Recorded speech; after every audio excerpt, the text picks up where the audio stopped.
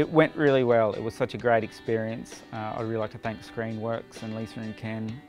It's really a unique opportunity from someone from a regional area to get the opportunity to go down and see how these shows work.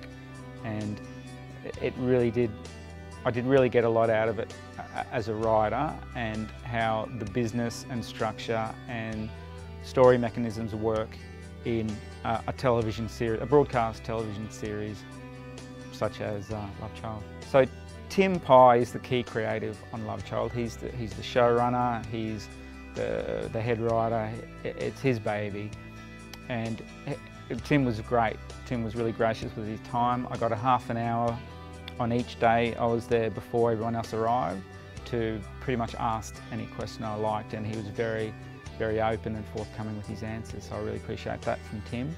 I was in charge of the script department on Love Child, so I kind of steered the creative energy of it after Sarah Lambert and Gula Sandler and Liz Doran, who were initially, they were kind of the setup development team. I was brought on to bring the scripts to production. It's a very rich piece of TV, piece of commercial television. There are 5 commercial breaks. Now, as a writer, you need to find 5 turning points in the drama that deliver to the audience a dramatic question that makes sure they're still there after the ads.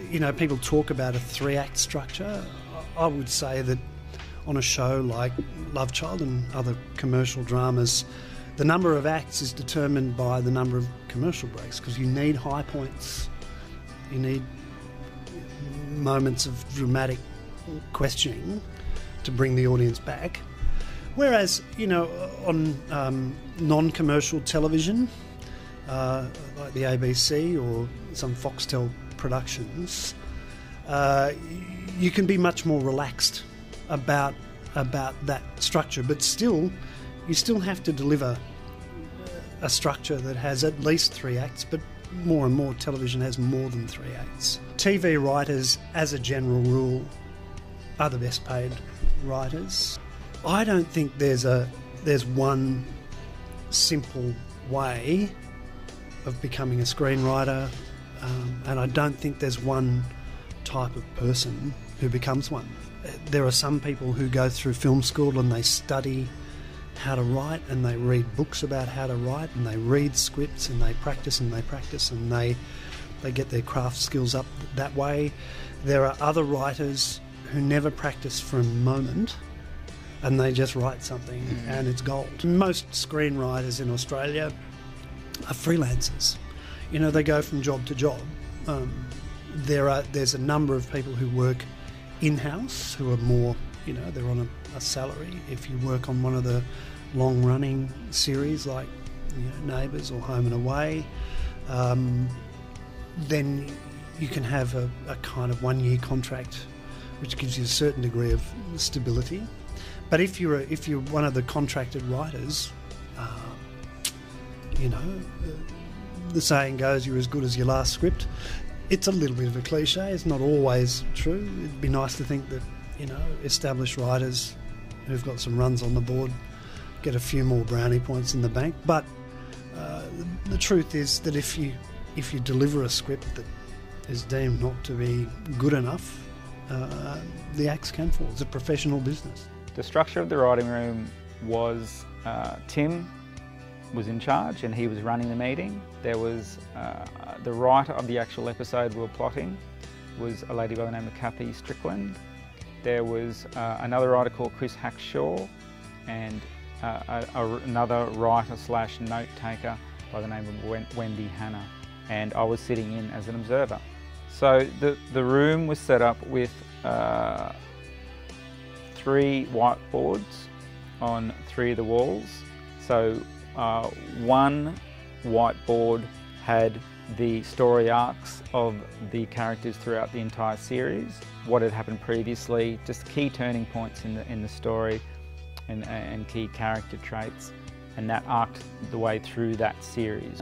On the opposite side were the beats of the episode, and then Once they were complete, those beats, which took one full day, the second day, those beats were transferred to the beginnings of the scene breakdown, from which that information was taken and given to the script writer, Kathy, and she went away and had 3 to 4 weeks to write that first draft of the script.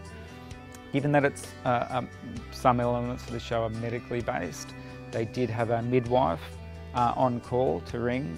Tim made a conference call several times to check on medical procedures and facts to make sure they had that right in certain storylines revolving around the pregnancies of these teenage girls. But at the same, given that the circumstances of those medical conditions were manipulated to a degree to suit the storyline. Day 1 ended with the beats within the episode, within the 5 channel breaks. And then day 2 was about expanding those into a 20 to 40 page scene breakdown to give to the writer to go away and complete the script, the first draft of the script. I'd like to thank Tim, I'd like to thank Sarah from Playmaker. Actually, everyone from Playmaker was extremely friendly. Everyone went out of their way to help me and to look after me and to do everything they could for me. I can't thank them enough. Everyone was really good, even down to the staff members who sent through plot notes and things like that. Everyone couldn't do enough to help me in preparing and participating in this program. I was chosen to go to Home and Away for my Inside the Writer's Room. Home and Away is a TV drama. They produce about 2.5 hours a week by Channel 7.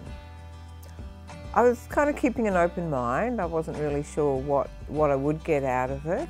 Ideally, I would like to maybe get some work in the long run, because they did offer me the opportunity to write a spec script.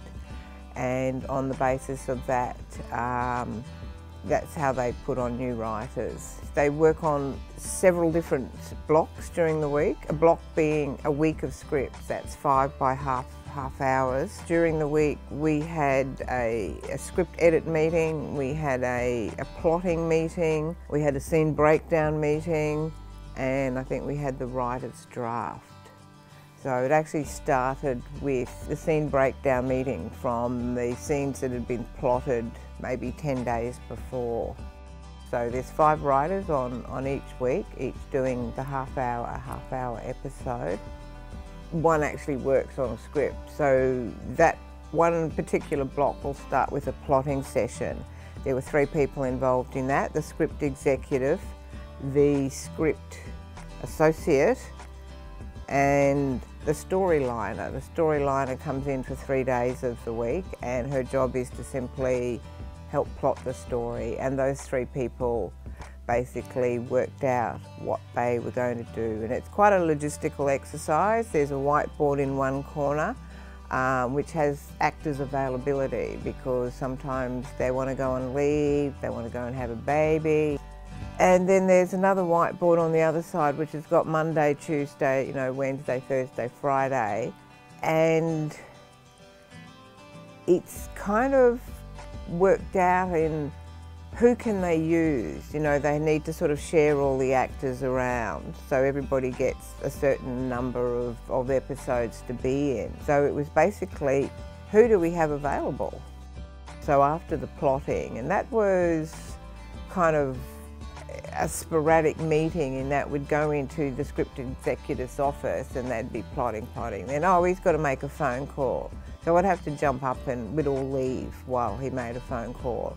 And then someone would say, okay, we're back in, and we'd go back in for a while. So that went on over a couple of days. That was kind of, maybe started Wednesday, Thursday, and and even half of Friday. And then Friday afternoon were the writer briefings, when they finished kind of plotting and roughed it out, and then the writers were briefed, and the writers go away and create a scene breakdown, which is kind of fleshing out the plot, putting a bit of bones on it.